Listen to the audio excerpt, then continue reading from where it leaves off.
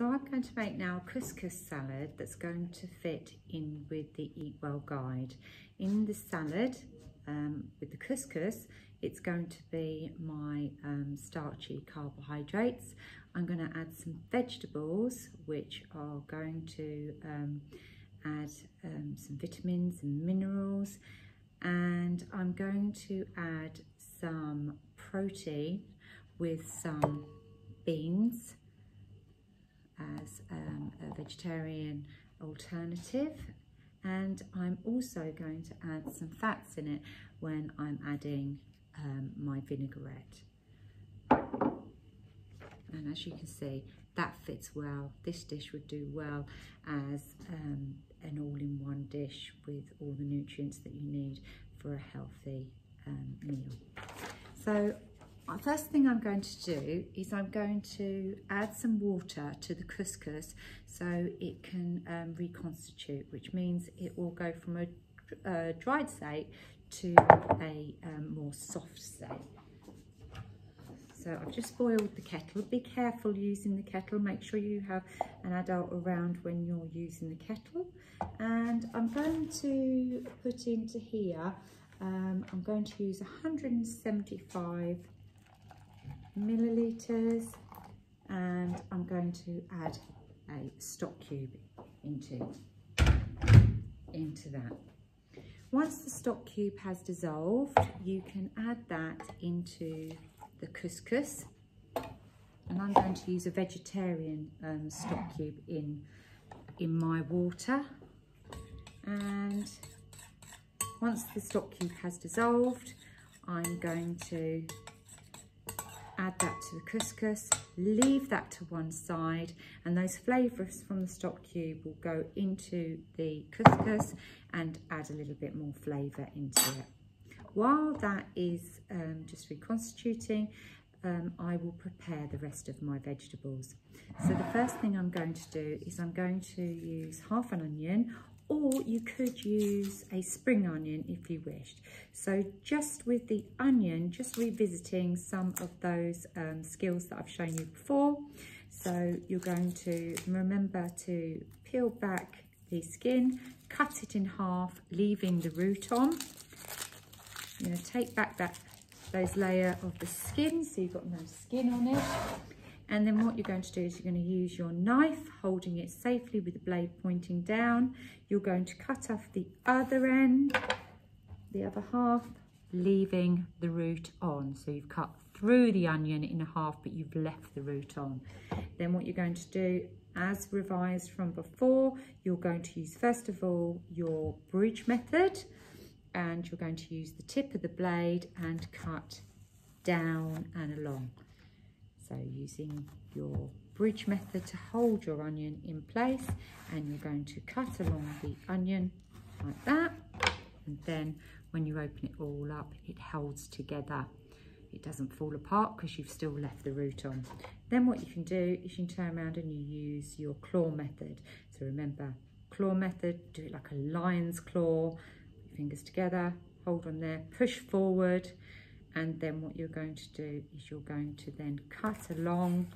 And remember, you can slice down, but you're not going to slice your fingers off because they're all tucked well behind, and my thumb is really tucked behind there and not sticking out. And I'm just going to cut along until I feel safe. I'm just going to discard the rest until I get more confident at my cutting techniques. I'm just going to leave that in the bowl there for a minute. Then what I'm going to do is I'm going to take my pepper, and I'm going to take that pepper,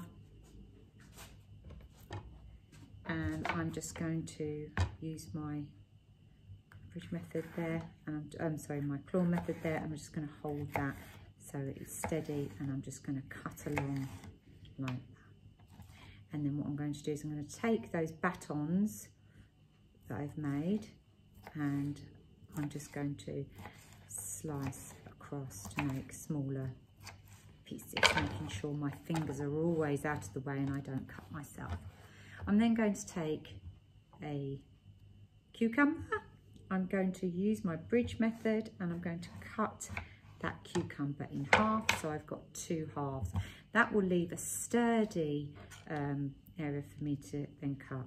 I'm then going to cut across with my knife.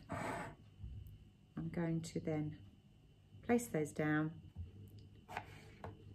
so they're flat, and I'm going to cut along, slicing, and then put those together, and then I can cut across the batons to make smaller cuts of cucumber. And I'm going to quickly do that with the other half. So again, slicing downwards, lie those pieces flat, so they're always flat all the time, so you're cutting safely. Cut those in half, and then put them together. If there's too many there, just do a few at a time. Always think about safety and what feels safe, and using my my claw method to just make sure my fingers are kept well out of the way and you don't have any accidents. Okay, now what we're going to do is we're going to take a tomato. I'm going to cut that in half, and then on the flat again, cut it in half, and then I'm going to just cut through that quarter and turn it round and just cut down like that. So get your quarter, cut that in half, and just cut along like that. So you're always working on the flat so you don't have any accidents. So cut it into a quarter, cut that down in half, using your claw to just make sure that you are holding making sure your fingers are held out of the way and you're securing your food when you're cutting it. So I prepared my vegetables there, so they're all prepared. Now what I can do is I can add that to the couscous. So the couscous should be light and fluffy now, and all the moisture has been soaked up. And because I put a stock cube in there, that has added some extra flavour. You can use any stock cube you like. I like to use vegetarian, and then everybody can eat it if you're sharing it. I'm going to place all my vegetables into the couscous salad. I'm going to add my onions. You can use spring onions if you prefer spring onions. I'm going to give that a little bit of a stir. And then lastly, I'm just going to add some parsley. Now you might want to use fresh parsley, but because of the season, it's not really season for fresh parsley. So I'm just using some dried parsley today.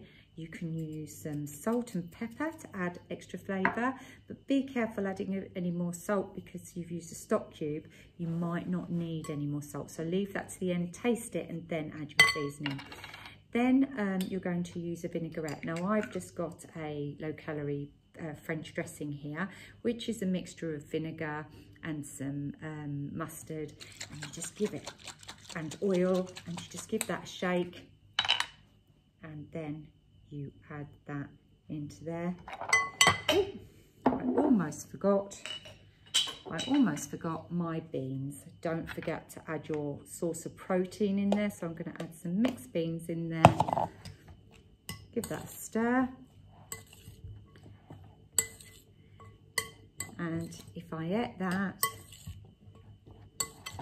I would be eating a well-balanced dish. And you can see there that's quite colourful, and you can also, even though it's not on the Eatwell guide, you could add a little bit of sweetness just by adding some dried apricots or some raisins. So I'm going to add a little bit of sweetness into there, again adding some more colour, some more texture. And there's my finished salad ready for eating, and you can put that in the fridge and you can eat that over a couple of days. Thank you.